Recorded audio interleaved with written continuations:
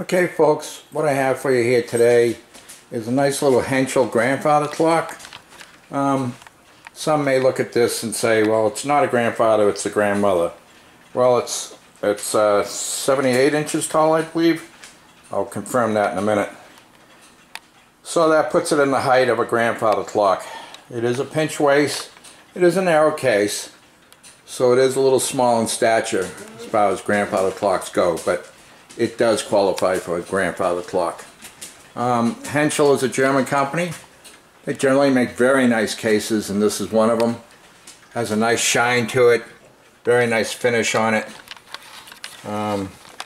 Nice little side columns here. There's 4 of them, 2 in the back, 2 in the front. I'll run you down the side of the case here so you can see it.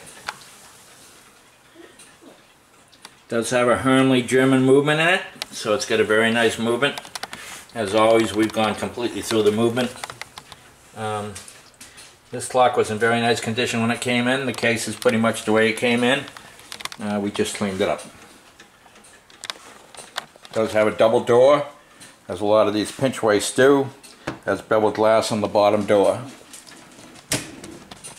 Has a working moon dial with the blue background and the constellations.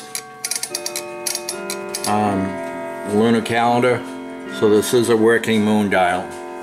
As soon as that clock stops, I'll let you hear it chime. Does have a sweeping second. Very nice detail on the dial here. Got a very nice dial, and it is a triple chime. Plays Westminster, St. Michael, and Whittington.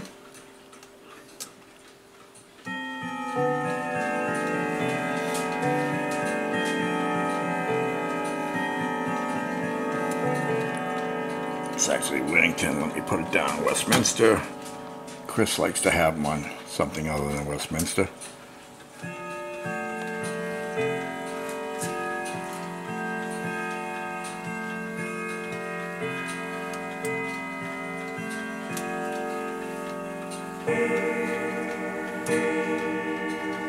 So as you see, it has a very nice tone to it. Banded weights. Polished brass pendulum. Get my legs out of the way there. Sorry for the glare. Nice detail on the bottom of the case. Overall, very nice clock. This clock also has an automatic night shut-off. It's right here. That's the way Hentschel did it.